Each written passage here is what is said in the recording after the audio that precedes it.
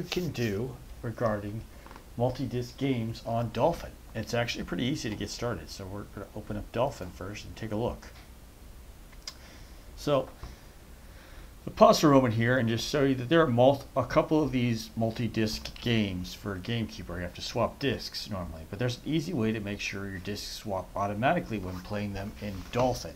And Dolphin for emulation is great for getting, you know, better graphics and better resolution using your computer's processing power. But first, let's figure out how you do that. So as you see, there's around not that many games that are multi-disc, but you know, if you want to play Resident Evil or the Metal Gear Solid remake for GameCube, there was a way you could do it fairly easily. So we're going to go to Preferences on the Dolphin menu if you're in Mac OS, Settings. So change discs automatically. That does it, okay? As for now, it works pretty well. I'm just using normal speed. So I'm going to close this, and that's it.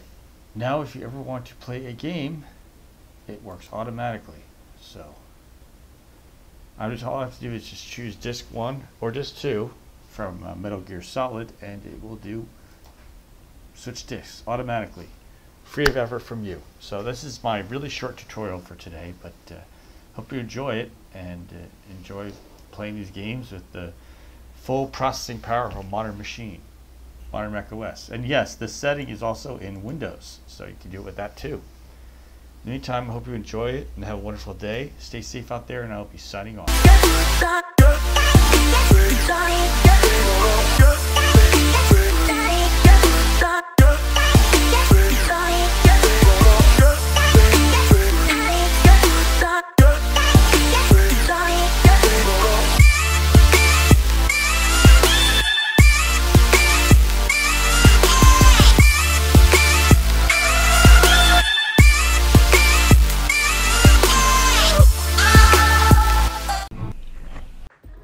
Hi everyone, Kaos Nova here, and this is the ending of the video presentation on kaostutorials. And here's the deal: if you want to see more of my tutorials on getting your old games to work on Mac, and you want to see more tutorials on how to do various other tasks, such as very cheap ways to make YouTube videos that still look decent, and much more, feel free to subscribe. And if you want to be among the first to get each video, hit the notifications.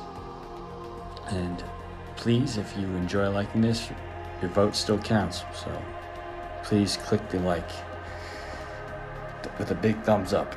All right, you have a wonderful day, and I'll be signing off.